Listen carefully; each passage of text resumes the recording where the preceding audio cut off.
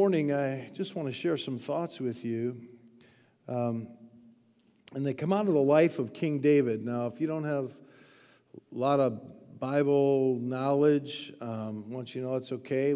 He's a king in an Old Testament of God's people. And he is a king that all other kings became measured by.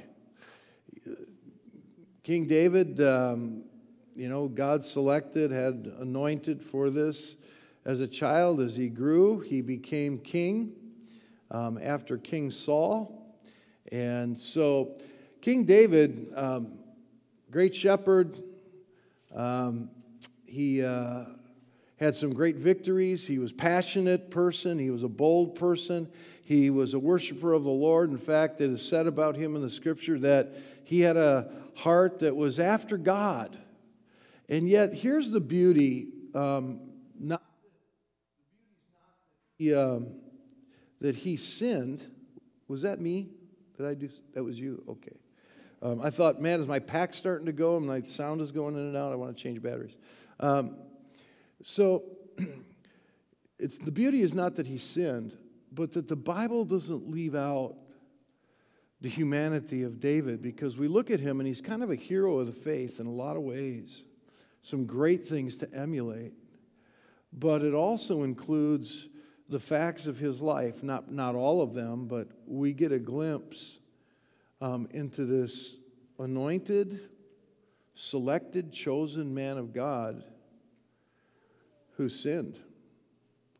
And there were repercussions of his sin. Now, we know that David, because we read about him in the Bible, that he came to a place where he confessed his sin to God. He asked forgiveness. He changed and didn't continue sinning. And, he humbled himself before the Lord. And, he came to grips with his sin and confessed it and goes on. But because of those sins, there were some ramifications that took place. And, as great a man of God as he was and leader that he was, and the accomplishments that he did for God's people,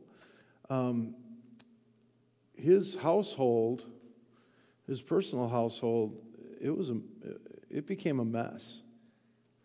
And I want us to look at this a little bit, because I want to come to the understanding in my own life and for you to say, God's promises and his covenant to us is based upon who he is,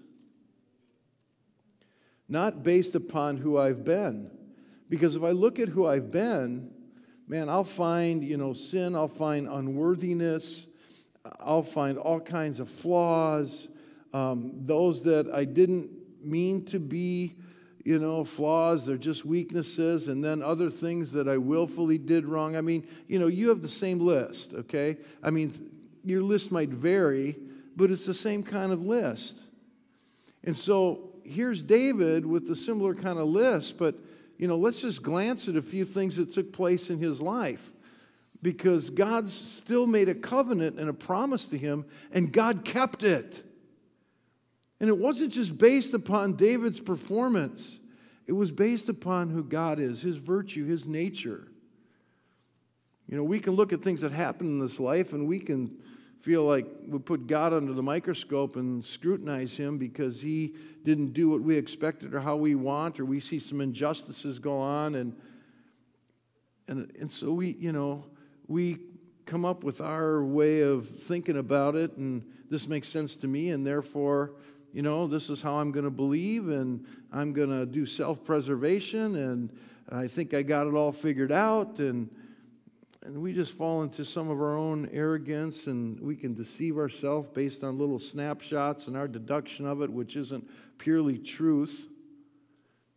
And so we get off the mark. And I want you to know that God's covenant and promises are based on who he is, not who we've been.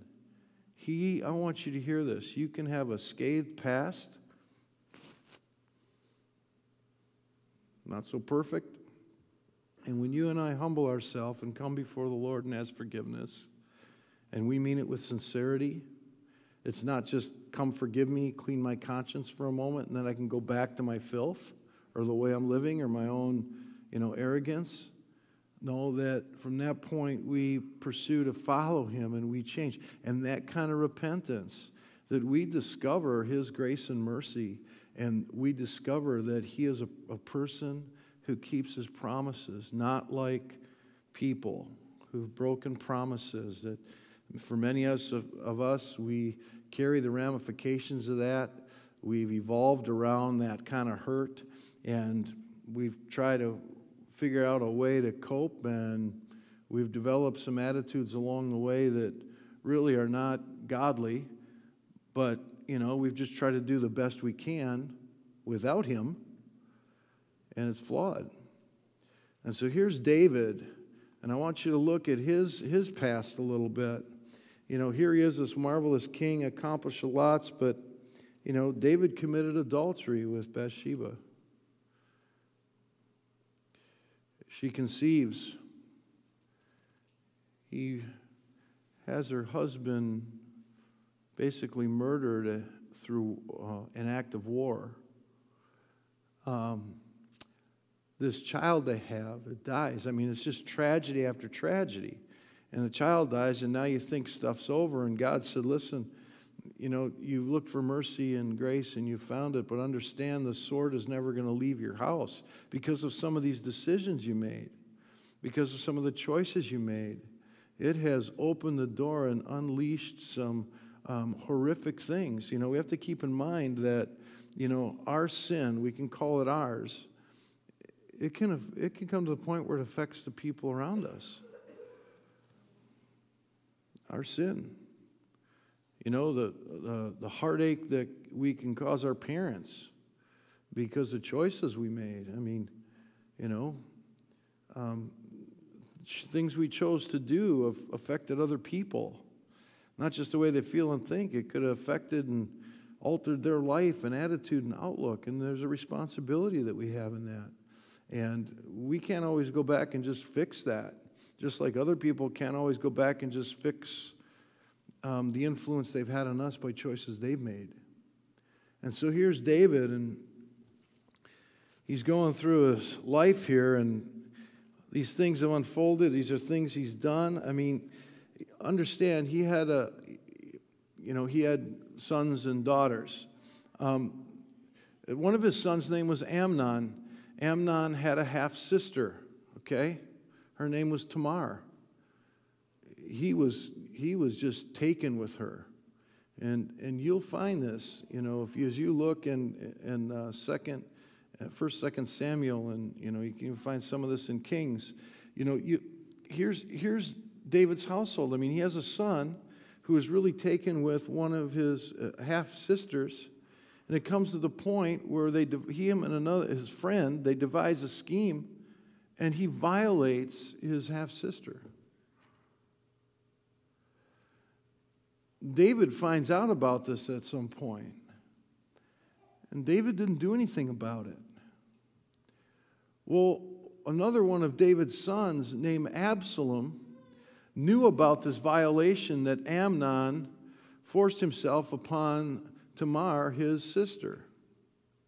And Absalom waits for a time, devises a plan, gets a few other people involved, and Absalom, because he's observing that his father didn't do what maybe Absalom thought he should do, and so Absalom comes to the point of great revengeance and anger and frustration, and he's going to take out Amnon. He's going to take this whole situation into his own hands, and he kills Amnon at a later time because of what he did to his half-sister, or Absalom's sister.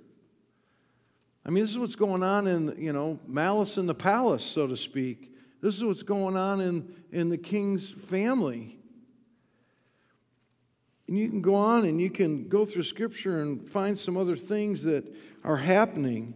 Now it comes to the point where if we look at 2 Samuel in chapters 13, 14, 15, 16, 17. And I encourage you, if you read it this week, take some time and read it. And it goes through this very dark hour of David's life where now politically his throne is at risk because his son Absalom is going out and recruiting people, causing them to doubt David and gain favor with him, that Absalom is now going to try to take the throne from his own father, and that doesn't even belong to him. And so David, gets whiff of all this, gets reports of what's going on and how many people are starting to, follow and show their allegiance to Absalom. And David's finding that some of his loyalties are that have been loyal to him have now, forsaken him and are going with Absalom. And so David, with some of his family and with those who were loyal, David goes on the run here. Now, this is his own son. These are the things that are going on. Now, I don't know the condition of your family or your background, the family you grew up in or the family that you've raised or are raising. And, there can be some great and godly things that are going on in our life and look right, and that God uses us and God anoints us for things. But in our private world, there can be some very detrimental things and tragedies and sin and flaws show up. And it doesn't matter if you have a title. And so this stuff is going on in David's life. And yet God has made a promise and a covenant to him.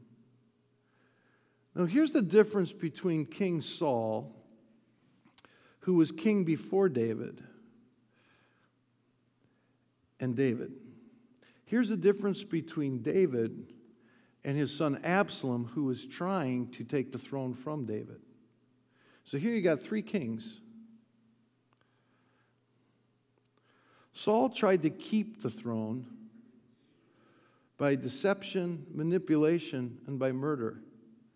He tried to murder David on a couple of occasions because he found out and knew that David was anointed to be the next king. But God rejected Saul because Saul did not obey God. Saul even got involved in consulting and summoning the occult. And here he's the king of God's people. And God ripped the kingdom from him and gave it to another, gave it to David. And now Absalom, he's trying to take the throne. I mean, David's caught in the middle here between a father-in-law and a son. And now a son who's trying to take the throne by manipulation, deceit, murder. It's all going on in his family. I don't know your family tree. I don't know if you can relate to some of this or say, well, it's not that extreme, but yeah, there's some stuff. Or maybe it's not family related. It's just people who are close in your life. And some of our sin and choices have, got this ball rolling. And now, here's the difference between Saul and David. Is Saul wouldn't repent before God, but David did. Here's the difference between David and Absalom. Absalom is doing a few religious things for political motivations. Well, God sees that. And then Absalom does some overt things to try to take over the throne that are a complete violation of God. He had no regard for God. And here's David in the middle who has also sinned, but he had a regard for God and repented and has forgiveness and changed. And he found favor. See, I don't care what your history is. It can look like David's. And I want you to know that God is faithful to his word and to his promises. And they're not based upon your righteousness or my righteousness. Because frankly, I don't have very much righteousness on my own. In fact, none. To be honest. I was born in sin. I'm a sinner. Made mistakes. Just like you. And yet if we come to a place and understand that I can actually embrace the promises of God. There's certain promises that were made here in the Bible that God made specifically to other people. Like the promise we're going to read in Psalm 89 that God made a covenant and a promise to David about him being king and his lineage and the throne. Well, I can't take that promise and make it mine because I'm not a king. But there are promises that are made to all of us in the Scripture. Promises that are made to you, covenants that God has made to those who come to faith in Him. And now I look at my past or the things that are in the private life, even though things outwardly could look very successful, privately we look at our lives and see failure and we feel shortcoming, and it's like, I'm not worthy of those promises. How could I ever believe these promises that God would keep to me when I have been living a life with very little regard for God? Or I said, God will forgive me, I'm just going to go do this. Or God is gracious, or God understands, or we use some experience in life as a license to live how we think rather than living and being free from that to live and become the person we ought to be in God because of His mercy. But David, he humbled himself. He didn't let his past rob him from believing that God was still going to keep His promises. You see, God's promises are based upon His nature, His virtue, not mine. You see, the promises that I made to my children were fulfilled because of my character, not because of theirs. Right? The promise is based upon the nature of the person giving the promise, not based upon the nature of the person who's the recipient. Now, there were some things that were conditional. In other words, I will do this if you. And it wasn't manipulation. It was a kind of reward. If you get 3 A's on this next report card, I will give this to you. It was a reward. I promised to do that. Then there were things that we just promised that we would do, whether they performed well or not. That promise was based upon my nature, my character, just like in your life. The promises we break, they weren't based upon their performance. The promises we didn't keep showed up our true nature, that we were not promise keepers. We didn't do it. We didn't follow through. Well, I want you to know that the promises and the covenants of God that He has made with you are based upon His nature, not upon our flawed past. Now, we can feel unworthy, and how could He keep a promise when I've lived like this and done this? It's when we humble ourselves and have a regard for God, and we truly ask forgiveness, and we go through the process and we change, we will find a great favor and mercy with Him. That's the difference between Saul and David and Absalom and David. David sinned greatly, and the ramifications of those sins affected the people around him.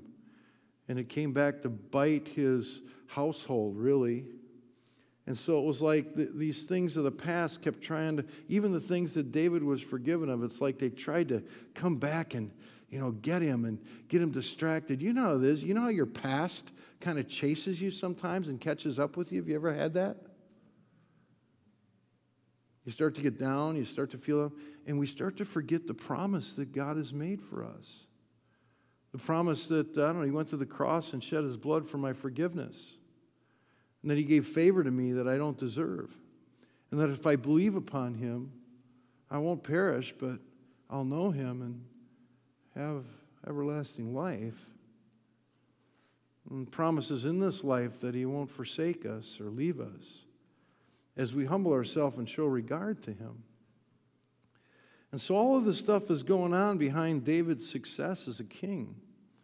And things are coming now that just pursue him and to trouble him. I mean, these are some dark hours. I mean, can you imagine being in David's sandals? I mean, some of you don't have to pretend to be in his sandals. The sandals and the shoes that you wear today, you're saying, man, there's stuff going on in my life that's not tidy, or in my family, or the way I was raised, or the family I raised, or now my kids are this age or that age. And man, there's things I did do and there's things I didn't do as a parent or as an influence, or friendships and people around you that, maybe we should have done some things different. And it comes back to kind of affect others and affect us, and we remember it, and all of a sudden we start feeling bad, and it's like, how could God ever accept me? How could I ever go to him or claim and believe in his promises for me because I've just been so unworthy? Well, David's in that place, but David held on to a promise. And I'll tell you, if you were to look in 2 Samuel chapter 15, it talks about as he is in hiding, as Absalom is building his army in favor to come and get David and kill him so that he can become king and take the throne. There was a man who was a great counselor to David, who had a great reputation, and most of the time this man's counsel was right. His name was Ahithophel. And Ahithophel changed loyalties from David to Absalom. And Ahithophel became a counselor to Absalom. And David heard of this. And he knows that Ahithophel gives good counsel. And Absalom was saying, how can I assure that the throne will be mine? And Ahithophel comes up with this plan, how to assure it. And David prays.